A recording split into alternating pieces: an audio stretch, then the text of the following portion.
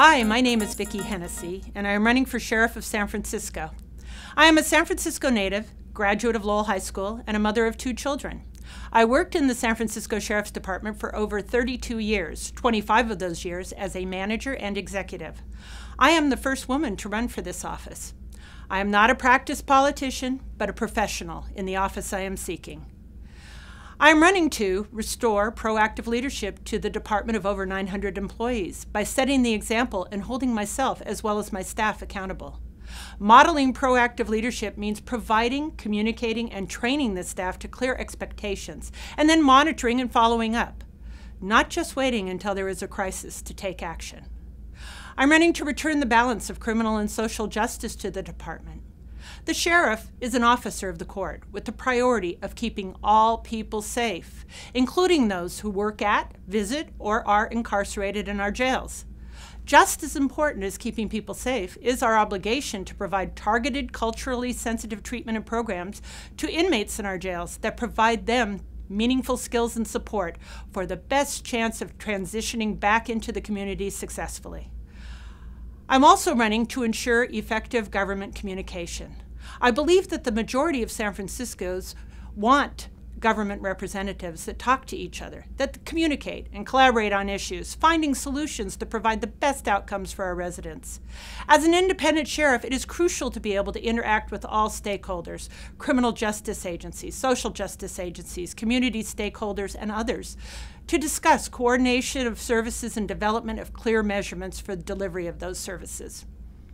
I entered the San Francisco Sheriff's Department from the first list that actively recruited women and men on the same list, people of color and lesbians and gays.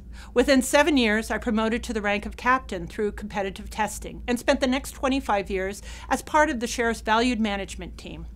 I worked to professionalize the department. I wrote the first comprehensive policies and procedures for the department, as well as the employee rules and regulations. I led a number of initiatives in the areas of capital improvements, field service, and custody management. I taught supervision and management as well as ethics to the staff. I worked in almost every unit and led each division. In 2006, I was loaned to the Department of Emergency Services as the deputy director, where I led the team that put together hazmat training for volunteers in response to the Costco-Busan oil spill.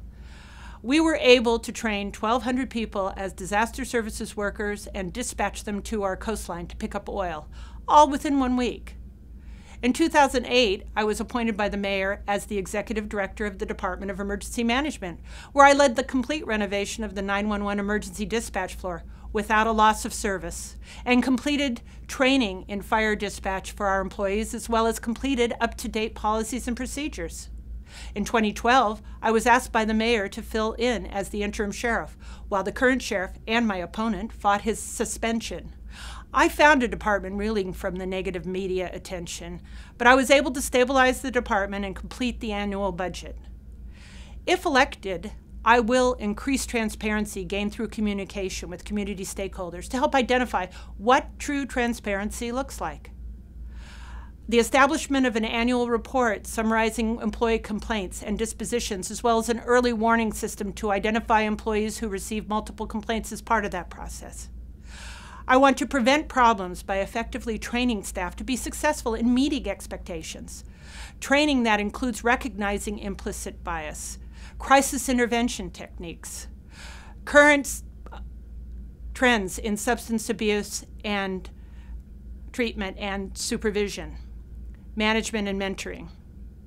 I want to support and improve the many inmate programs that were initiated while I was in the department, such as the Independent 5 Keys Charter School, restorative justice programs, our veterans programs, our women's programs, and the Sheriff's Garden Project that delivers services to at-risk youth by providing paid internships and job training, working in our organic garden and landscaping public lands.